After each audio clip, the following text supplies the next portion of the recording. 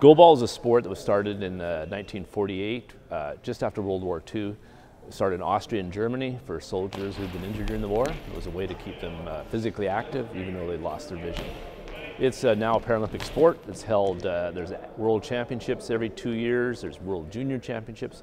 Both men and women play. There's played in over 70 countries in the world. The sport of goalball is played by visually impaired athletes. It's played on a volleyball-sized court with 2 nets at either end. 3 players on each side play at a time, and the object is they play with a bell ball that's about the size of a basketball. And the object is to bowl or bounce the ball past the other 3 opponents who are trying to defend the other goal. All the players are patched and wear blackout visors, so any level of blind athlete can play, whether you're what we call a B3, which would be about 10% vision, down to a totally blind athlete. It's definitely a new experience for most.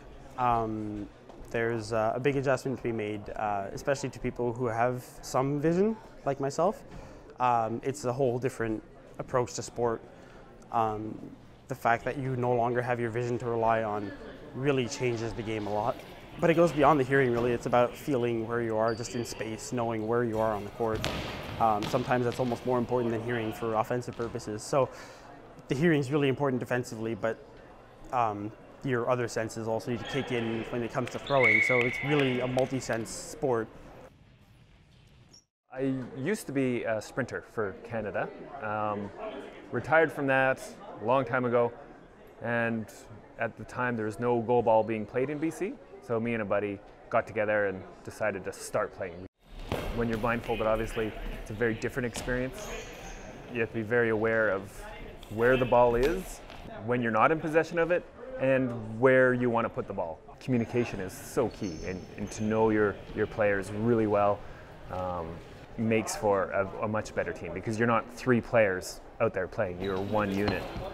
You have to know what your other players are doing, because it's not an individual sport. You can't really go out there and play on your own. Our team gets along really well, and the coaches and the players, they're like your family, pretty much. When you look at sport for people that are blind, the sport are really minimal. It's not too much, and for us, I guess, it's maybe a salvation, call it like that, right?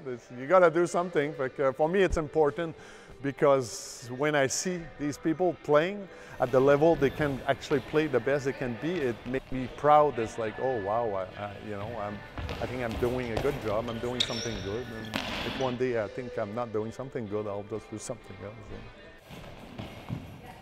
This year's a good year. We've got 2 teams going to the national championships with our men. We've grown our program enough. We have a women's team. We have both junior and senior. Both junior teams are also going to nationals this year, so we've got enough players to develop that base.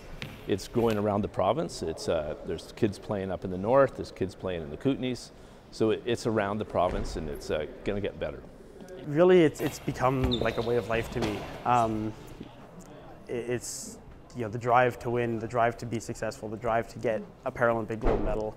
It just becomes a way of life. It becomes the ultimate goal. You just want to do everything you can to win that.